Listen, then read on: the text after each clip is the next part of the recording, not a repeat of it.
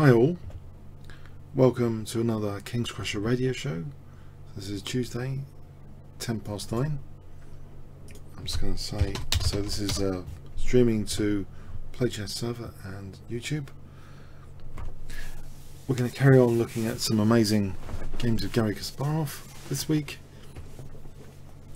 I've seen a couple of these a lot of times before and I've always been impressed. This one is Kasparov against John Nunn in the Resign Olympiad of 1982. So John Nunn had apparently written a book on the benoni defense, was playing that quite a bit at the time. Kasparov may have done some deep preparation. Let's have a look at the game.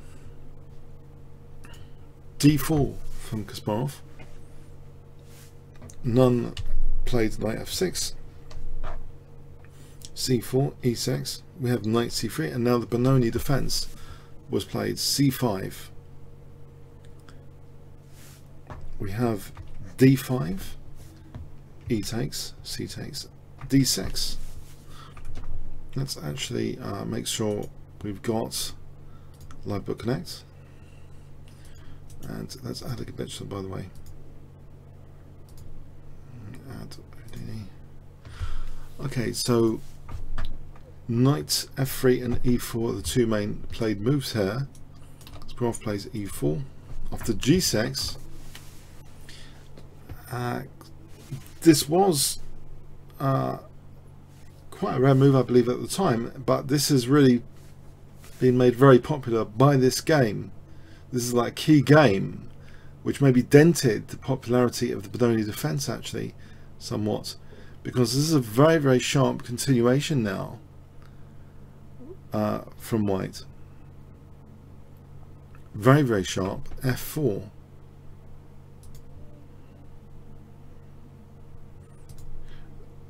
So we have bishop g7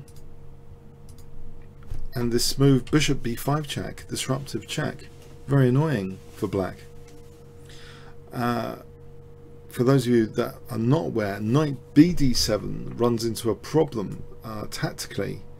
You see this pin, you see this e5. Technically white should be doing well here with a big advantage technically, but it is a bit hair-raising possibilities. It goes like this. White should end up with an advantage anyway because of that pin, and there's loads of, you have to know your stuff there actually. It's a very, very sharp line, very, very sharp. There's also the possibility, for example, bishop takes c3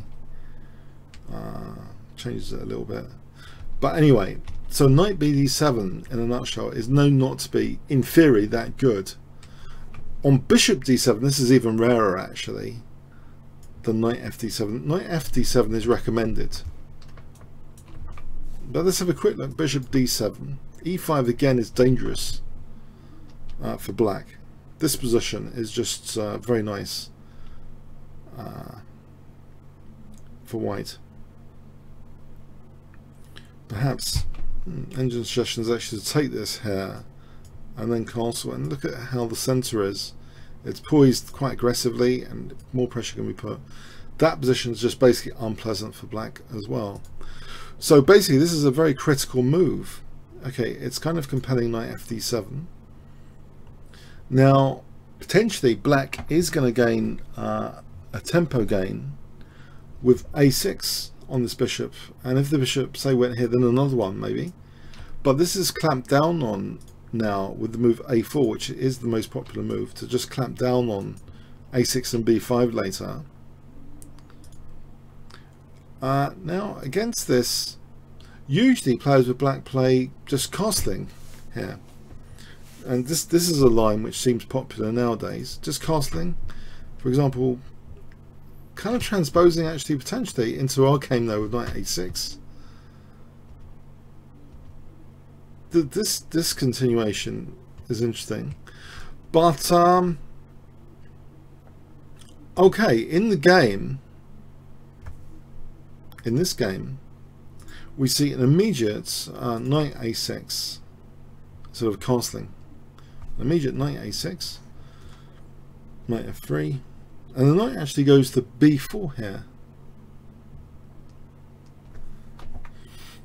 Kasparov castles a6, and you might think, well, surely the bishop will just go back in this position. Do you really want to give up that light squared bishop here?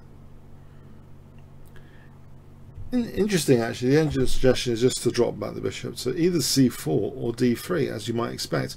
d3 actually does lose the bishop potentially, but this position, yeah, it's just about equal, this position. d3 is not too terrible, but if we want to preserve the bishop, bishop c4, let's say this position. So with knight f6, black's got some pressure on d5 here actually. The knight is doing a job of discouraging e5 here. And, you know, maybe there's a little bit of play, you know, knight h5. If, you know, e5, I think black, yeah, is even better shape, knight g4. Maybe taking here. Yeah, this is not particularly hot. Okay, so, but anyway, in the game, it seems, yeah, this is a really interesting move. Very interesting move that is played. Bishop takes d7. So why would Kasparov want to give his bishop here up so readily?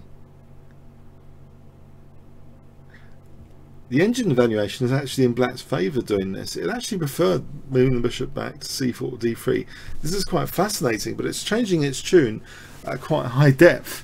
Then actually this isn't so terrible. So what is it about this? What is this doing? There are two ways, well, unless you want to take with the king, there are two ways that black can recapture. If black takes with the queen, what's the problem? The problem might be similar to the games actually. Might be similar, that f5 might be a decent move in this position. Might be. With bishop takes d7, white has damaged control of black's f6, which means a move like f5 followed later by bishop g5 is threatening f6. This is a very interesting idea. The f6 square with bishop takes d7. Very interesting. This f6 square. We see bishop takes d7. Now f5. So the idea, bishop g5. How dangerous is this? Black just castled.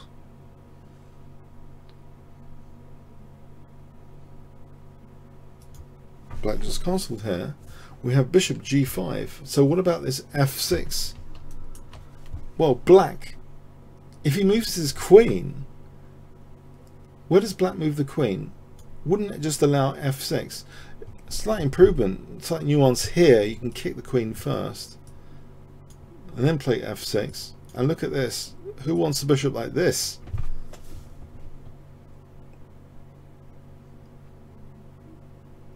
It does seem to be a very simple undertone to this whole bishop takes d7. I don't know how many of you have seen this game before and how mysterious this might have been, or if I'm missing something, just say. But bishop takes d7. Let's see, am I providing a convincing argument here? Is it interesting on stream? I mean, what do you think about this?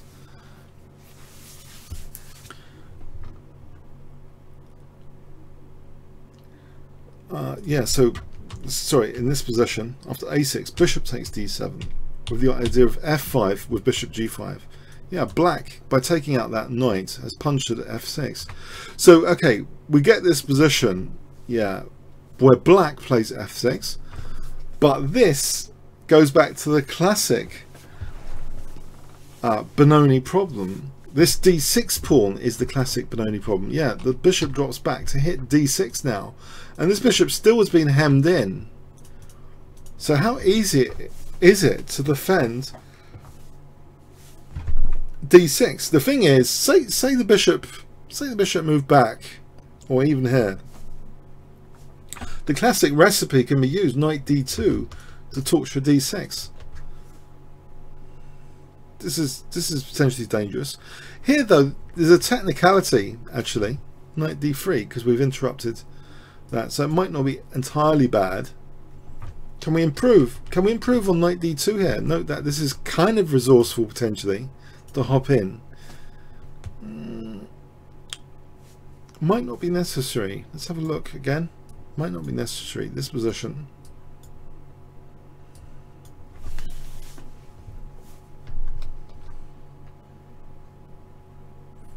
I think white can slowly play b4, knight c4 and still put some pressure on black.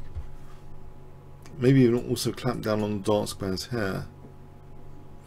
Yeah, the engines give this a slightly better for white, but it's not, so it's not all doom and gloom, it seems.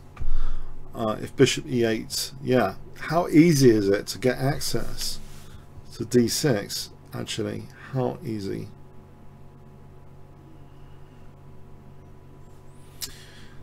This is given as like one of the top tries actually. It seems strange to allow the knight into e5, but yeah, it seems interesting. But okay, in the game, g takes f5 was played.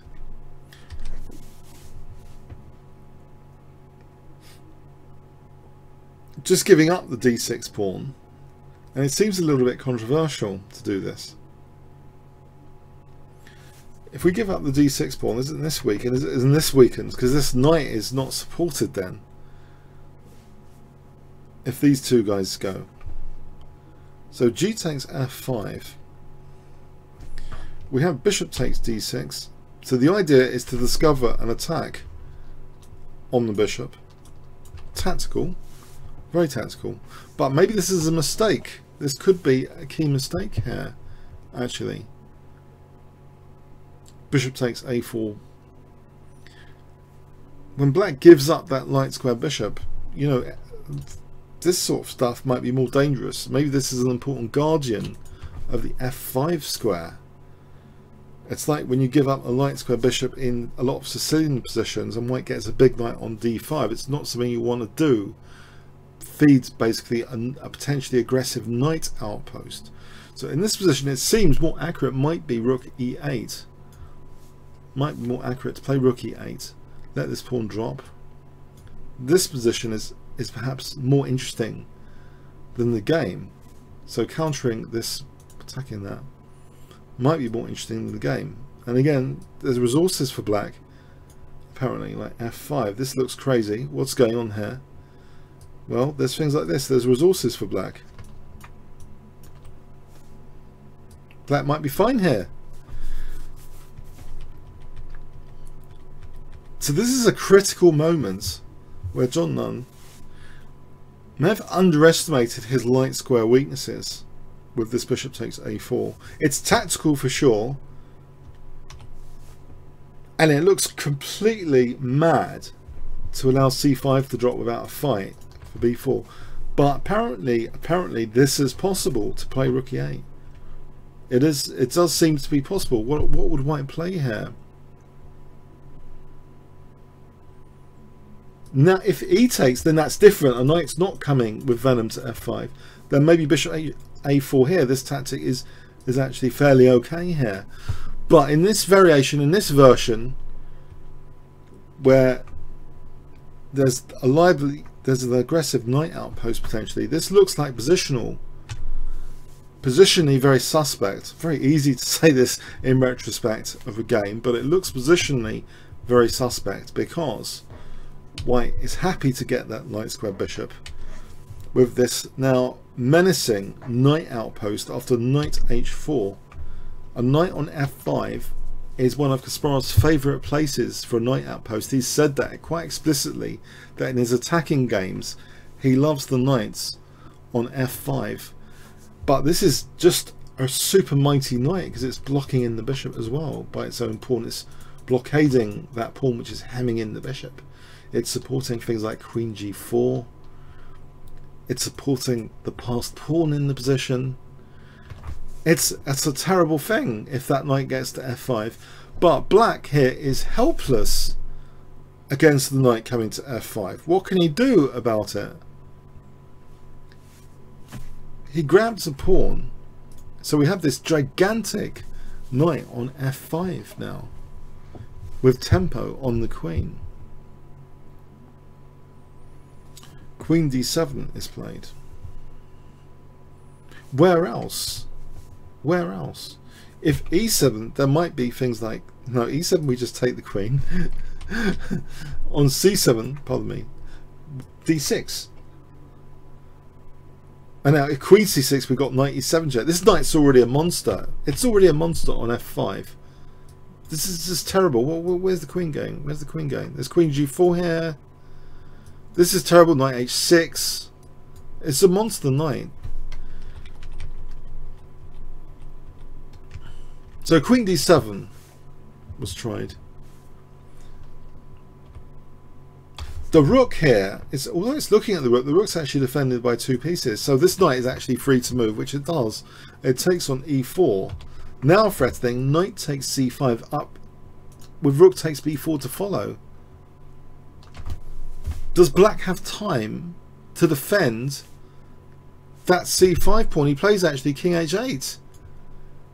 So what happens if b6?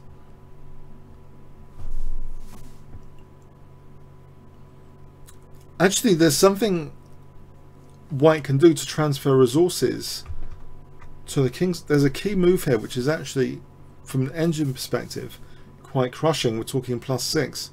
I wonder if you can spot the key move to build up an attack here. So white play here. What would you play if I gave you 20 seconds? A really super attacking move. This is a variation of the game which didn't happen. White play here.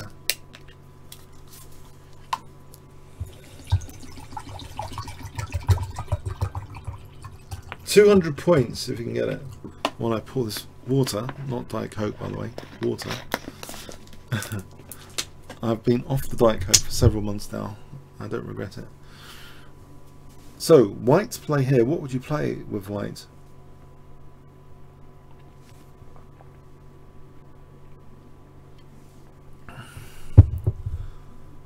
White's playing.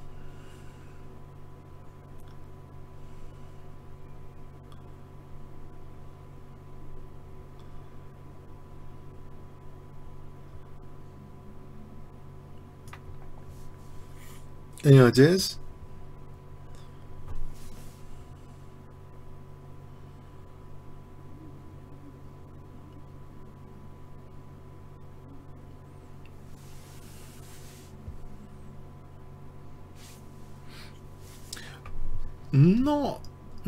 Oh, hang on, was rook f4 mentioned? That looks as though it might be dangerous.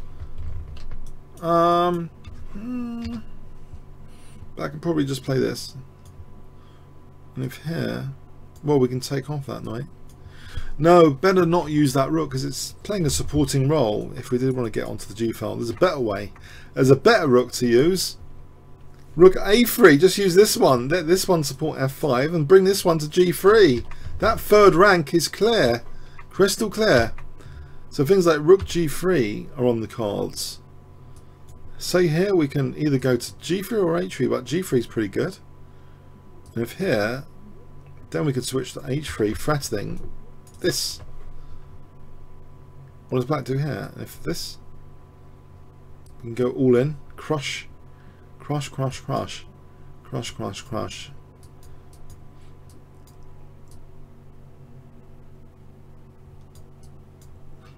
Well, you get the picture. There's no need to explain this. So rook a3 is making use of the fact, it's celebrating that the rook is playing a supporting role of that beautiful knight, and just let the other rook do the work. Just needs its fellow rook to come in. Yeah, rook a3, crushing. But okay, in the game, yeah, maybe because of things like this, we see king h8. Possibly this is designed against rook a3 in some way. If rook a3 here, it's still actually quite bad. All the variations are actually pretty bad here.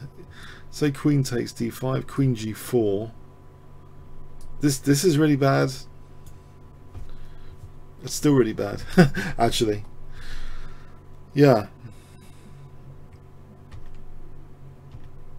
So king h8 was played.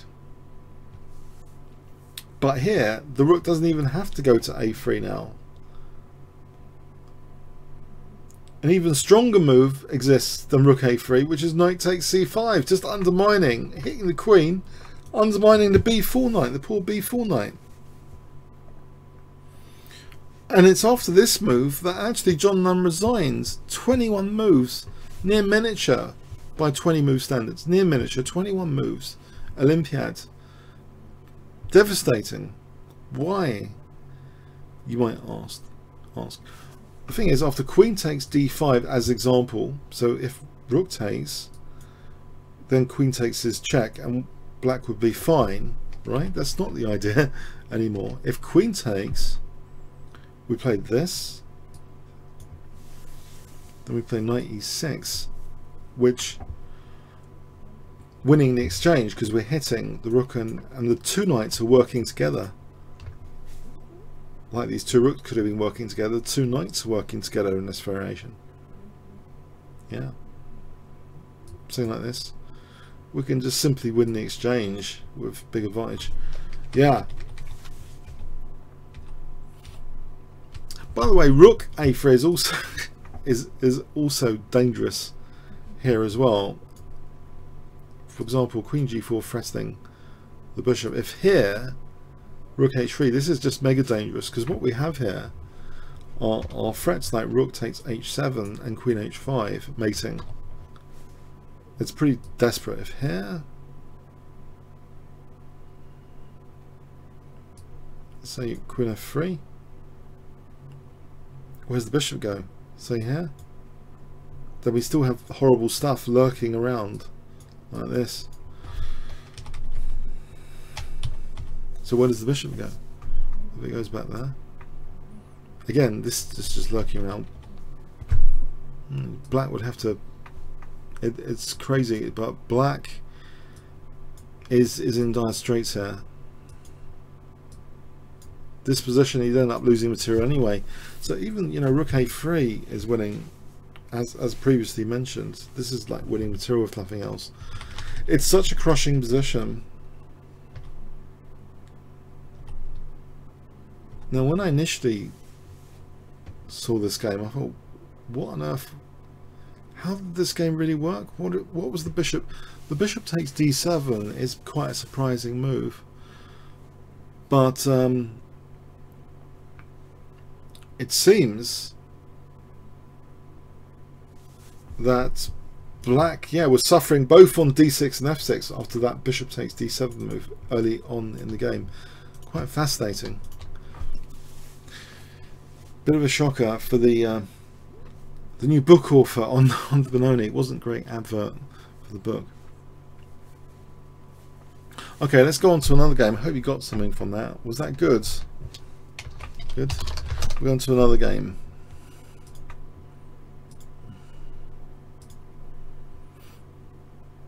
In the same year. We're going to another game in the same year.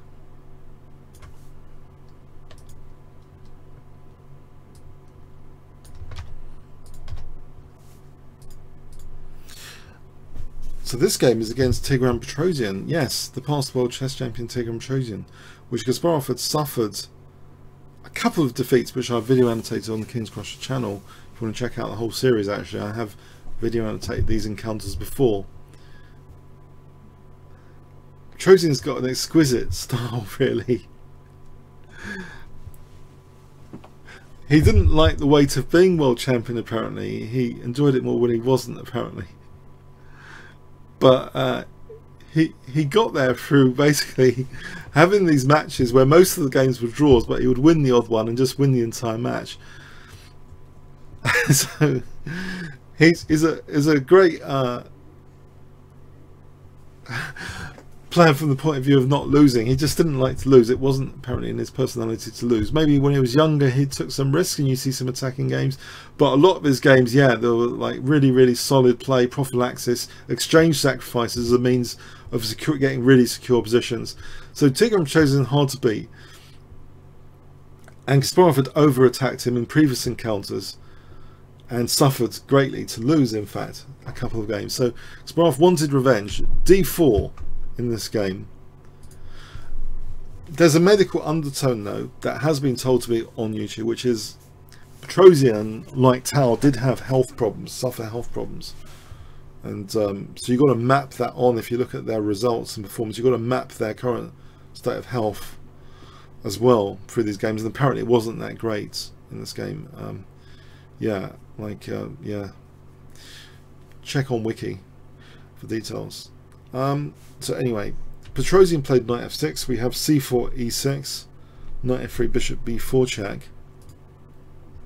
This is a Bogo Indian. Bishop d2, named after Bogolojubov. Don't want to say that name too much.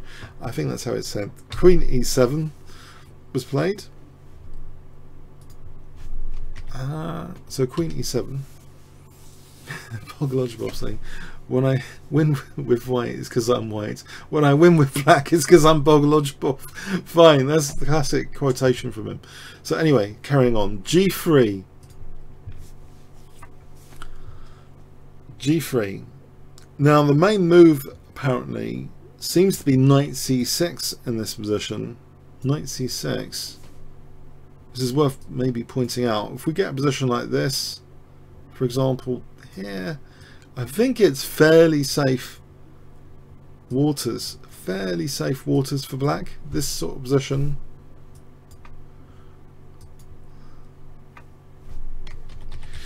But in this game,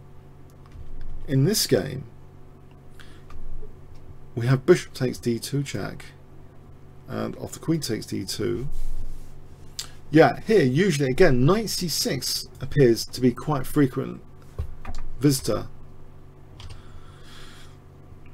For example, like this, solid d5. This position has been known to be equal in quite a lot of games, equalish.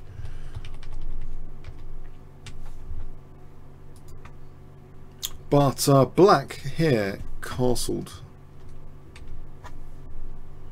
Bishop g2.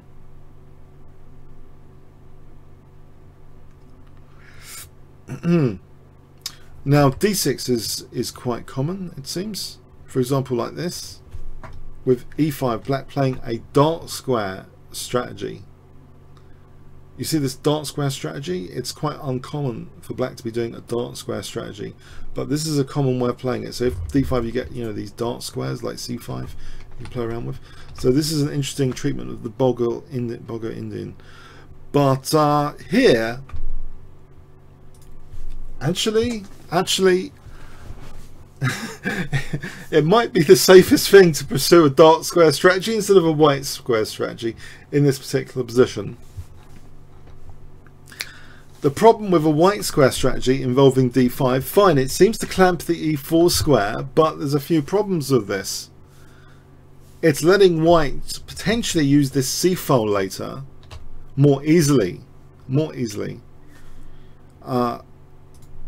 White castles, and actually probably black shouldn't play d takes c4 like in the game, but play a move like rook d8. This seems to be quite popular to play in this position, rook d8. If black's going to pursue a light square strategy of locking down the e4 square, I think that possibly there's an argument to be made not to give white too much initiative and to use this c file. So if we have this position, this looks fairly stable. Yeah, even if we block the c pawn, I know it looks a little bit outrageous, but if we reach this position, a light square strategy looks fairly stable. Here, fairly stable. Bishop d7, this has apparently been played before. It's been seen in a few games, this sort of thing. Maybe even c5 later. And you'll notice in this variation that the bishop doesn't seem to be terribly tortured, right? But yeah, so rook d8 seems to be the stable move of choice theoretically. At least 91 games in line, but with rook d8. But here we see d takes c4, and overall this has been known to have a good advantage for white, a small advantage for white, because white now doesn't even have to move this knight to get this pawn. I'm not even sure this is a good move actually. Well, it can be challenged. If we got this position, black would be happy, perhaps happier than what was played, which was knight, sorry, ouch, oops, pardon me, uh-oh. Which was knight a3 here. Knight a3 was played here to try and get this pawn. The problem, one of the problems with this position is this c8 bishop and also the c file.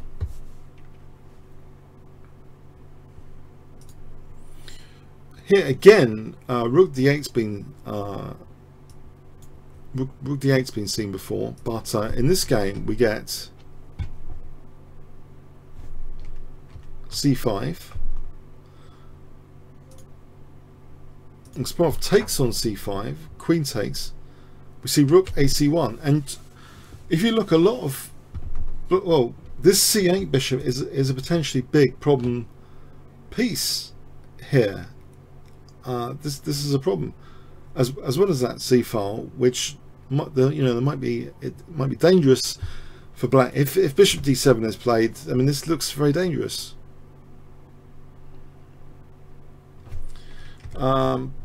So we see knight c6, knight takes c4, queen e7, and one of the only black pieces is active, is challenged, knight fe5.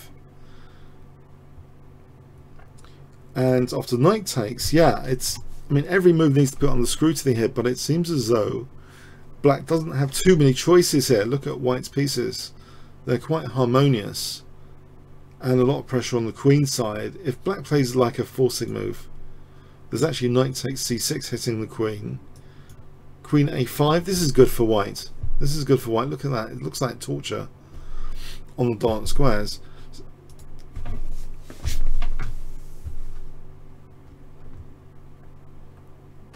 Sorry. So knight fe5, we see knight takes e5. Have I done something with my mouse? Behave, mouse. Knight fe5, knight takes e5, knight takes e5. So white's got a very dominating looking position already. If we look at this, this is a classic problem, this bishop on c8. It's a classic problem. How do we actually get it out here? How? What does black do, in fact? Petrosian played a move which to blunt the light square bishop and encourage the self-blocking of this bishop with e4 if that knight's going to go. So he's covering that entry point. We see just rook fd1 though. And now knight b6. Potentially black is going to kick this knight with f6. So that's the idea. One of the ideas is to be able to kick the knight away from that outpost square. But there's a slight snag here. We have queen a5.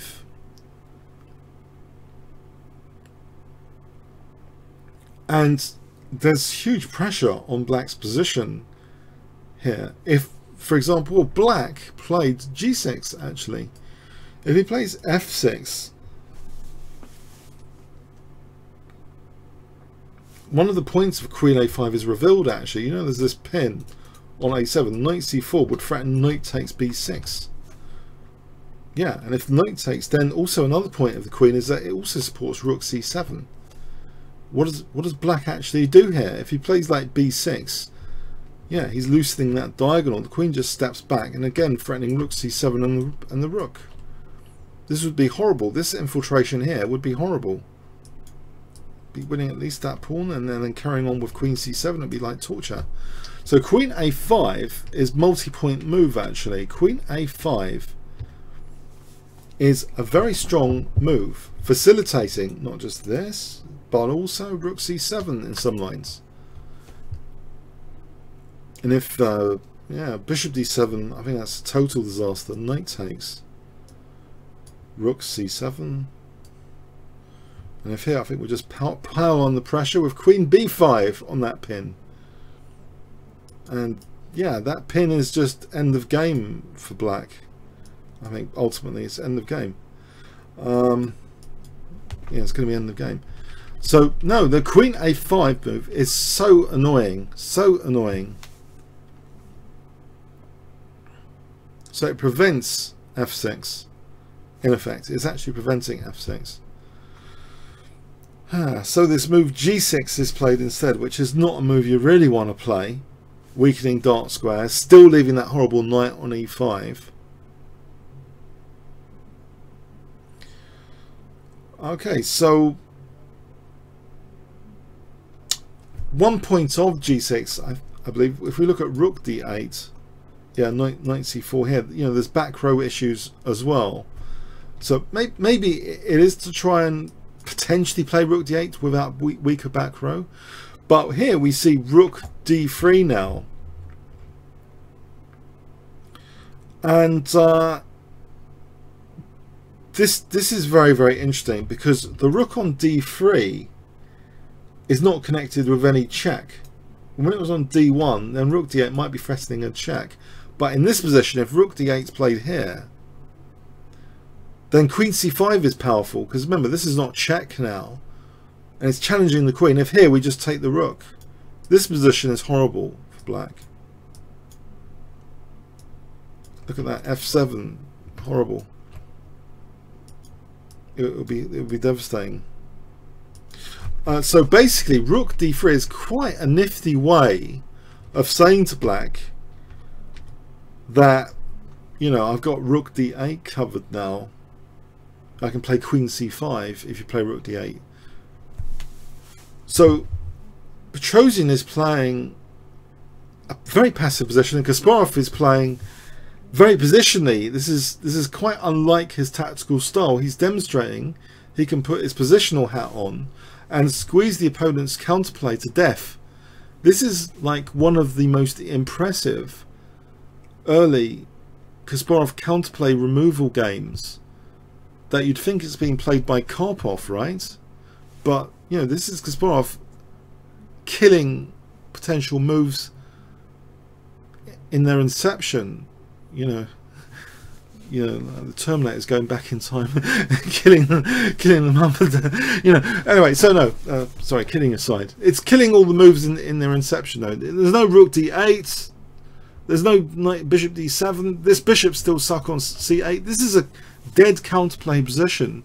So it's one of the and against Petrosian of all people to do this early, you know, game example where black is virtually, you know, dead here. His position's virtually dead. I don't know if you'd agree with that. Would you agree that black is black lacking counterplay? Would you agree? Just yes or no will be good on there on the stream.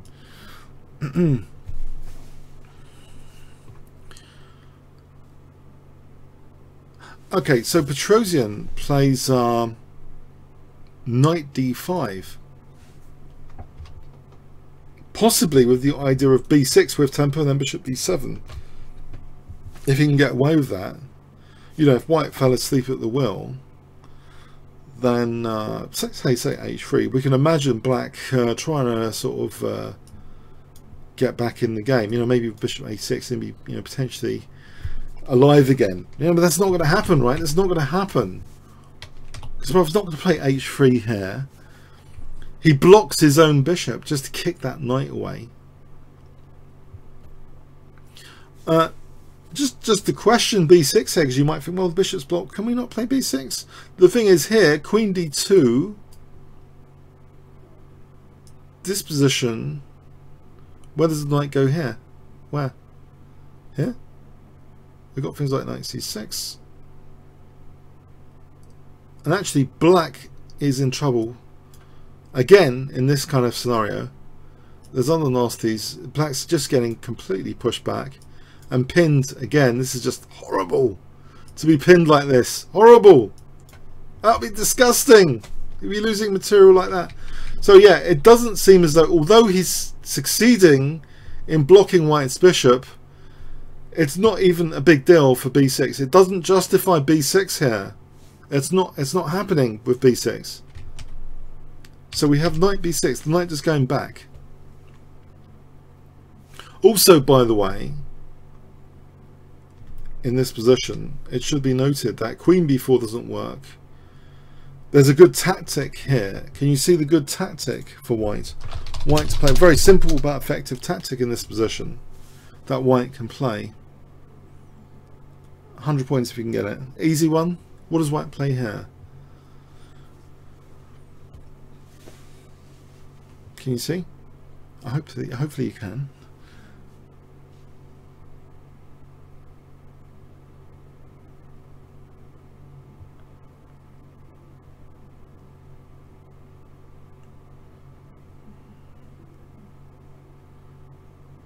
White play here. Come on, you guys, you can all get it. You can all get it.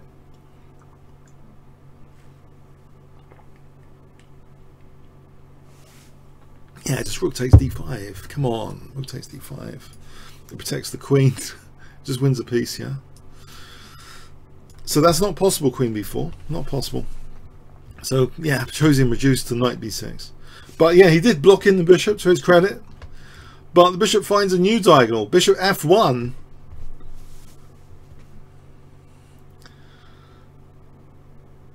Again, let's have a look at f6 here. Can we not challenge the outpost? This wasn't played. f6 wasn't played. Rook e8 was played. But if we try f6, knight c4 again.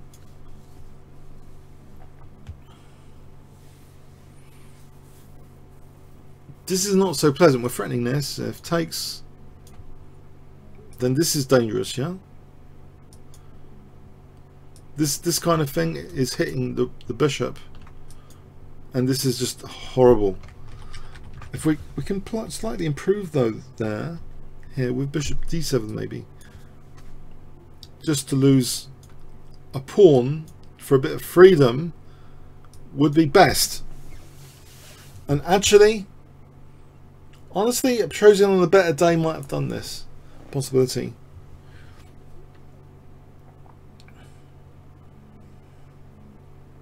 Should have sacked her at the pawn. Yeah, I think f6 should have been played here. That is the continuation to head for in this position. Get some liberation. The price of liberation. If it's a pawn, it's a pawn. Yeah. This is what should have been aimed for. If we look at this position a little bit more, I mean, there's actually also two pawns attacked. It's not so easy now. The bishop's come and undefended this. If here, black can't take this, rook c7 is devastating on the 7th rank. That's the thing. So white would still be technically better, but you know, there's a bit of work to do, right? This is what black should have played, f6. But Petrosian, maybe not total peak form, plays rook e8.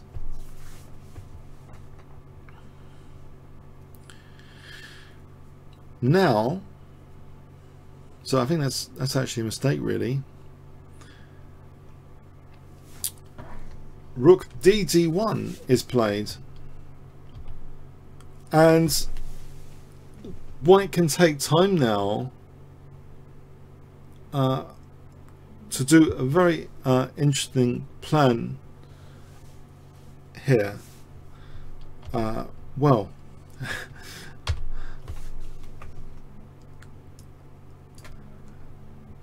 the plan is essentially to remove one of black's better pieces, which is the queen, and we see this now. The rook just goes back as though Petrosian just waiting. If he plays f6 here, knight c4 is strong here. If knight takes, I think we can just we can actually just take here again, threatening rook c7, and this mechanism comes into play again. This infiltration, this is not nice. if rook d8, let's have a quick look at this. This position is good for white. Maybe rook c6. It's just tying black down,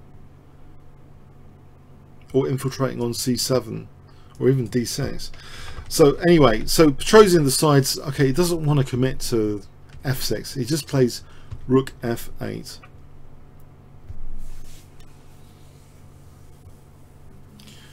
But now a little move which basically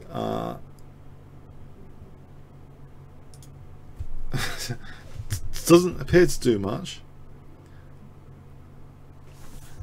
King g7 we see now, and another little move, b3, just saying, well, what is black doing in this position? King g8, a4 again. Are these slight improvements for whites?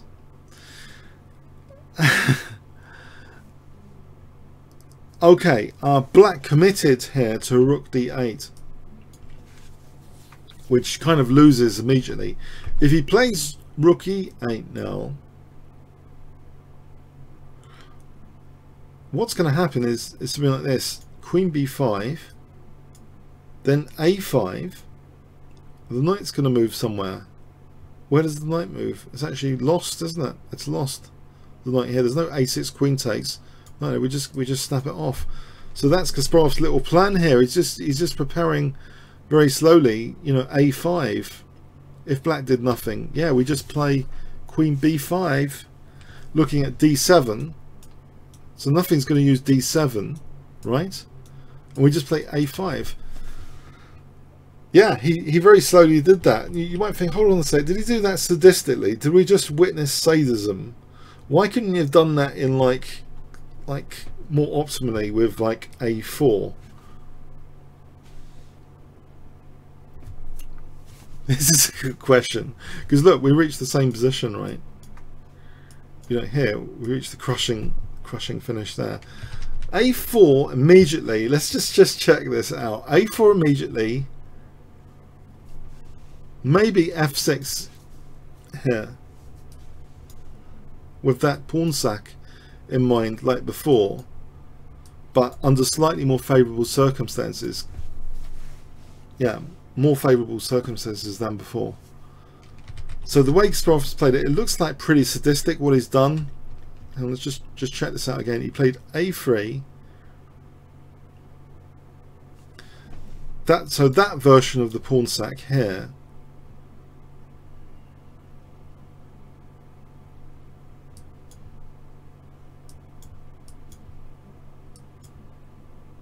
is not so good. These pawns are protected, and actually white can even play bishop b5 with this pawn actually protected on a3. This is a better version of events, because there's no bishop takes e4, rook d7, and we're coming down to the 7th rank, or winning the queen here immediately. We just win the queen if we want, but even better just to crash right down the 7th rank.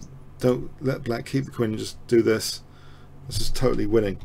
So yeah, this is a very, very safe way. What Kasparov's done, it looks sadistic, but it is a very, very safe way of creeping to play a5 without this f6 and pawn sack resource, it seems. Yeah. So rook d8. So Petrosian doesn't want to wait for that. He plays rook d8, but this is just gone now because white has a crushing move in this position. Can you see what white plays here? White's play here.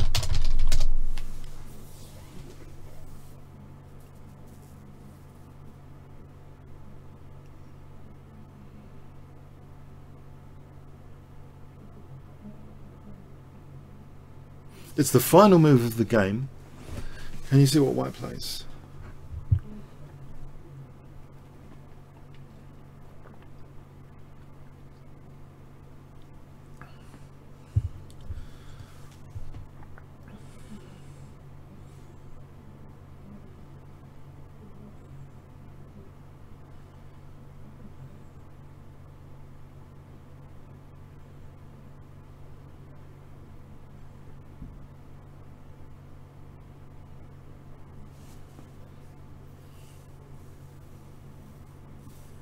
Any ideas?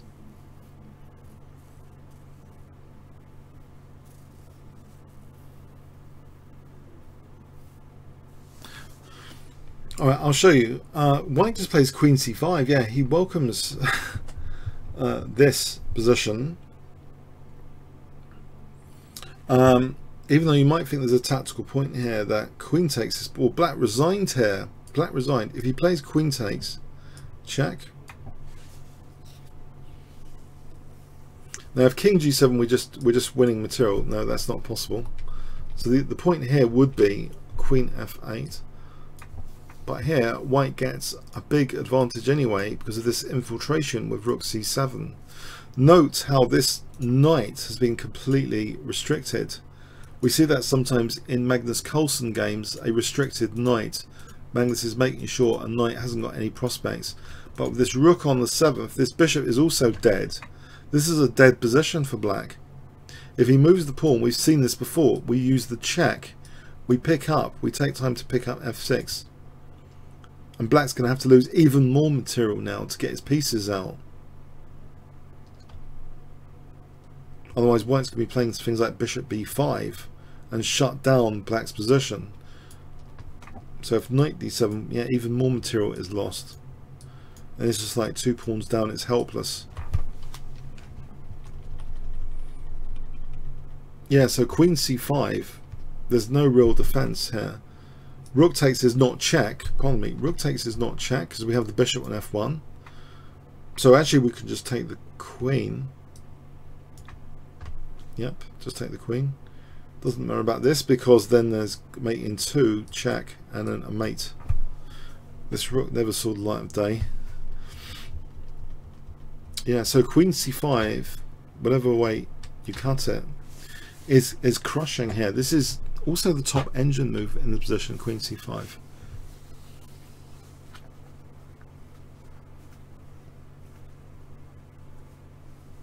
So this was a positional game. Something went really badly wrong. Black didn't use his pawn sack liberation option. He should have done.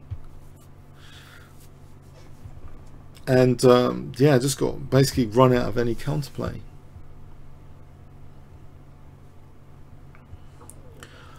Okay, hope you got something from these 2 games. Hope they were a good 2 games. We've got other games coming next week for Kasparov. 2 games good, yeah. The 2 games were good. I don't want to overload you guys or me, so keep it fresh. Have a good week. Maybe comments or questions, likes on the video appreciated, and see you next week.